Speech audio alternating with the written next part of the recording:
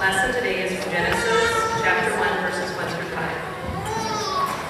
In the beginning, when God created the heavens and the earth was a formless void, and darkness covered the face of the deep, while a wind from God swept over the face of the waters. And God said, "Let there be light," and there was light. And God saw that the light was good, and God separated the light from the darkness. God called the light day, and the darkness he called night. And there was evening, and there was morning, the first day. Word of the Lord. Thanks be to God. And if you're able, I invite you to stand with me as we read from the Holy Gospel.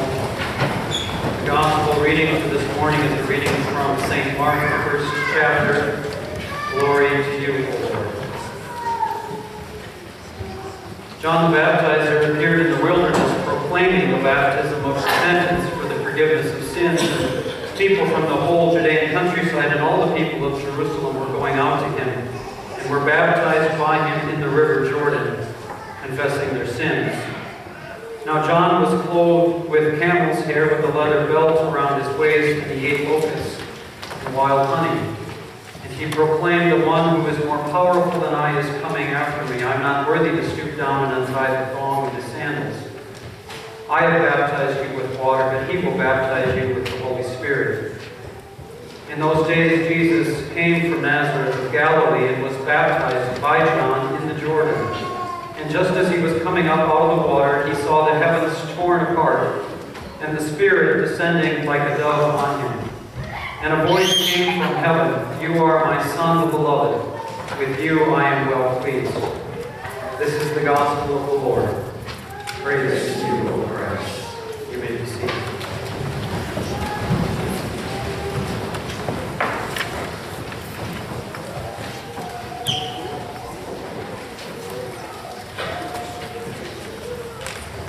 Well, in high school, I had the same coach for basketball and for the spring athletic season, track and field. And before every season started, we would have this meeting. Our coach would call us in, and we'd either meet in the locker room or sometimes it was the gymnasium, and it would kind of be the same every year. Our coach would walk into the room, and we'd all get just incredibly quiet, and then he'd pause for just a moment, I think for dramatic effect, and then he'd look around the room and he'd look each of us directly in the eyes, and then he would say, "I've got a feeling. I've got a feeling. This year is going to be the year. This year is going to be the year." And of course, by saying that, we immediately thought as players that he meant that this year we were going to win the state championship, and our coach was going to lead us to that victory. It only took me hearing this speech a couple of times and not winning the state championship, I mean not by a long shot, but I began to doubt the accuracy of my coach's feeling. But every year it was the same. This year is going to be the year. This year is the year. And every year, even though our experience was to the contrary, we still had a little glimpse of that hopefulness. We were hopeful that he was right, that this year was going to be the year. And we believed him. Of course, when he was talking about this year being the year, he wasn't talking about winning the state championship, though that would have been a great thing. I think he was talking about more important things. I think he was trying to lead us into becoming better people. He was trying to say that this year you will become a better person. This year you will work for something that isn't just about you, but it is about a community. And he tried to lead us in that, to become better, to care for each other, to learn from each other, to be part of something that was bigger than just what was in it for us. That's really what he meant when he said this year was going to be the year. And I think there is, even at the beginning of the year, as we embark on a new season and as we embark on a new year, 2015 ourselves, there is this kind of sense of optimism that's rallied in us and rallied around us. There's this honest hope that this year will be the year that we are finally able to change in the ways that we've long desired to change. And this theme of change is certainly something we see play out in Scripture. The very first words of Scripture. Listen to them again. In the beginning, when God created the heavens and the earth was a formless void, and darkness covered the face of the deep, while a wind of God swept over the face of the waters. And God said, "Let there be light." And there was light. So do you see this theme of change even in the first few verses of the Bible? It started with a formless void, and darkness covered the face of the earth, but God spoke, "Let there be light," and things were changed. And there was light. And that's how the Bible begins. Not with some philosophic statement on the existence of God. There's actually none of that in the Bible. The Bible begins with a statement of faith. And it's a statement of hope for all of us. There is this optimism that is rallied around us in this very first verses of the Bible. And we know that those verses were written at a very dark time in the history of Israel for people who were trying to make sense of their lives in very dark and dreary circumstances. And the question of the text wasn't written to answer, how exactly and when exactly did we get here? That's not why these words were written at the very beginning of the Bible. They were written to make sense of the circumstances in which they lived. They were written to make sense of their chaotic lives. They were written to make sense of their conflicted lives, to make sense of their confusing lives in which they lived. And so the very first verses of the Bible speaks of this change, to try to understand this God, this good and gracious God that comes to us, who created the world and called it good. How this God comes to us over and over again and tries to help us make sense of our lives. That's how the beginning of the Bible starts. The beginning of the New Testament, in the Gospel of Mark, it simply says the beginning of the good news of Jesus Christ. The beginning of the good news of Jesus Christ, and then it moves into a baptism. Jesus' baptism. And what a baptism it is. All of my baptisms have been indoors. I've been asked whether or not I would do a baptism outside. I've been asked to baptize a child in the Lacaparo River, actually. Not this time of year, but there was interest by the family to have a baptism at the river.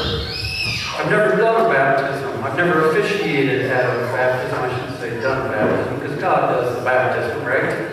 God does baptisms. I don't do them. I just get to officiate. I'm fortunate enough to officiate at baptisms. But I've never even done an outdoor baptism. All of my baptisms have been inside, in a building where there's been a ceiling and walls, and there's been heat and good-looking, well-dressed people. The baptisms that I have done have all been relatively safe spaces. When Jesus was baptized, it was not a safe space.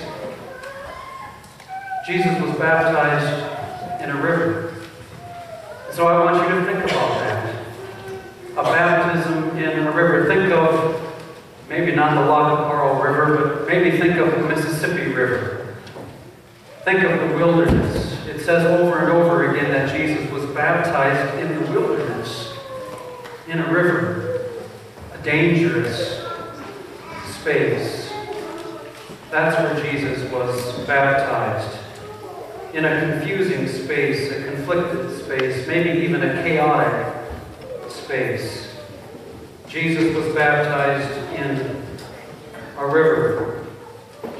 For those of us whose baptisms tend to involve gorgeous baptismal fonts and just a small amount of water poured on a sweet-smelling baby's head, this is really in drastic contrast to how we experience baptisms today. Jesus' baptism was not a safe baptism at all. In fact, when we think about Jesus' baptism, it's a real jolt to our type and form of baptism that we celebrate. Jesus' baptism involved a baptizer dressed in camel skin, fresh from a dinner of wild honey and bugs, and he's dunking Jesus' body in the muddy river of the Jordan. And there is a wildness about John the Baptizer. There's a wildness about rivers. There's a wildness about creation. And there is a wildness about baptism that we sometimes forget. When Jesus was baptized, he sees the heavens torn apart. Not just opened, as the Gospel of Matthew and Luke declare. Jesus saw the heavens torn apart. That's not a safe space either. In fact, that's kind of a dangerous word, isn't it? The heavens being torn apart. In Isaiah 64, the cry goes up, "Oh, that you would tear open the heavens and come down." That is the Israelites' prayer to God, that God would tear open the heavens and come down. It is the heart's cry of God's people, and it is our cry as God's people, that God would tear open the heavens and come down, that God would tear open the heavens and be with us in our chaotic world. That is our yearning for God to come among us and to right all the wrongs. It is our yearning for God to come among us, to lift up the poor, to set the captives free, to bring power to the oppressed, and to heal all of those who are ill and are oppressed. That is the cry of our heart, that God would open the heavens up and come down. When Jesus was baptized, the heavens were torn apart. And God came down. And these words were bestowed upon Jesus, "You are my Son, the beloved, with you I am well pleased." And that has more often than not been the focus of the baptisms, the safe baptisms that take place here in the sanctuary. But at the river, when we think of Jesus' baptisms, these words are not only marked as comforting words, but they're also marked as scary words. At Jesus' baptism, he's given not just an identity, but Jesus is also given a mission. And his mission is not just comforting, but Jesus' mission is a dangerous mission. The mission drives Jesus back to the wilderness to wrestle with the devil, and it leads him out to places of suffering. It leads him out to places of chaos, to places of a despairing people where Jesus will minister to.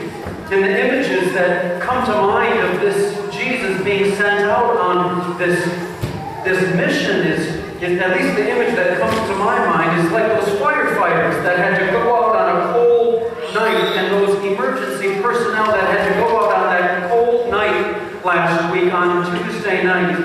It was their mission in a very dangerous situation to put out a fire. It was a dangerous mission, and so that's the imagery that comes to my mind. When Jesus was baptized, it was this type of mission that Jesus was given. For when God hears the cries of the world, as God hears the cries of all of creation, God sends Jesus armed with the power of the Holy Spirit and with his identity and mission as the Son of God. And when God hears the cries of the world, as God hears the cries of all of creation, guess what? He sends you out as well. He sends you out as baptized people bearing that same mission and that same identity as God's beloved child, to go into those places of chaos and conflict. And it's a dangerous mission. It's a dangerous mission for all of us as children of God. The baptisms that I officiate are tame baptisms compared to the baptism in which we are all called.